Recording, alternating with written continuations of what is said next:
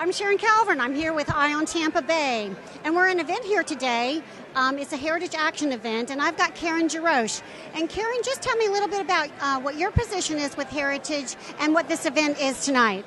Well, I am the Florida Regional Coordinator for Heritage Action for America, and we're holding a Defund Obamacare town hall tonight, in part because our members of Congress are in recess during August, and many of them are not having conversations with their constituents. So this is an opportunity for Floridians to come and have their views made.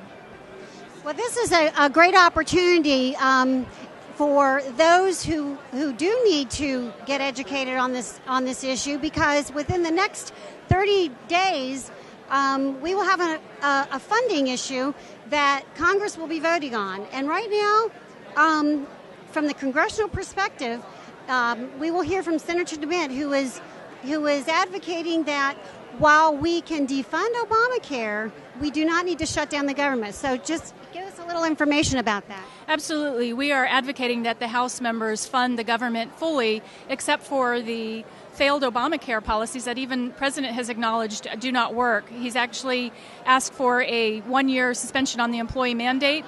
There's no security in the exchanges that are due to set in next month to open up. And we just think that we need to take the funding out and, give it some time. We'll be coming out with some recommendations that we think are a better solution to the problem. And I think that that's another thing that I think Americans are looking for is what is that alternate strategy or those alternate solutions. So you think maybe Senator DeMint will be our Heritage Foundation will be going back on tour to take that out? Absolutely. Well, we're certainly going to look forward to that. But tonight, we're actually going to hear former Senator DeMint, and he's going to be giving us good reasons why, as Americans, we've got to look at this issue very seriously at this time and look at defunding this. It can be done, and I believe what Senator DeMint is saying is that it's the people that can make it happen. Absolutely. It's the people that need to come out and talk to their member of Congress and tell them to sign on to the Meadows letter, which basically tells House leadership, look, we want to fund the government, we don't want to fund Obamacare. It's been done. The Hyde Amendment is passed every year. Some of them are using the excuse that it's mandatory spending that can't be cut.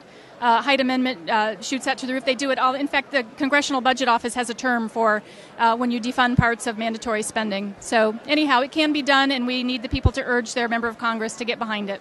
Well, we're excited because I think a lot of people don't understand that. So we're going to hear this tonight, and we appreciate Karen's comments and look forward to hearing Senator this evening. Thank you for having me. Thank you.